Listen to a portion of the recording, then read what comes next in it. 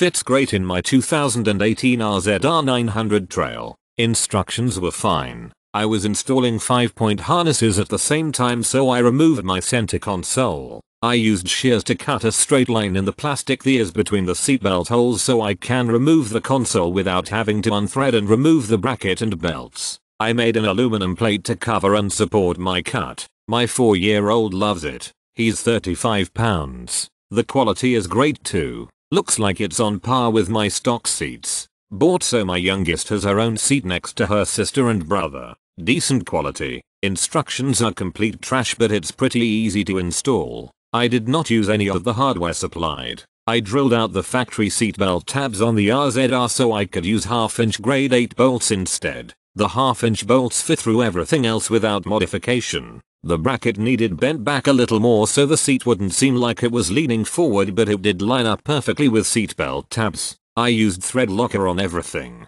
I feel like the seat is good quality. The harness is okay. My 2-year-old fits in it nicely. If I had to do over, I would have skipped this bump seat and got the rear bench seat instead, but I doubt my daughter would be big enough for that yet. Had it installed in about an hour. Like I said, that install is a pain in the butt. Wish instructions were a lot better, but I did manage to get everything bolted up. Make sure to tighten the seatbelt bolts good as well, maybe even some blue thread lock. I have this on a Polaris Trail S Premium 1000 and bolted right up as well. My son is 2 years at 30 pounds and fits it perfect. Harness is little big for him, but he will grow into it. Here's to enjoying riding as a family.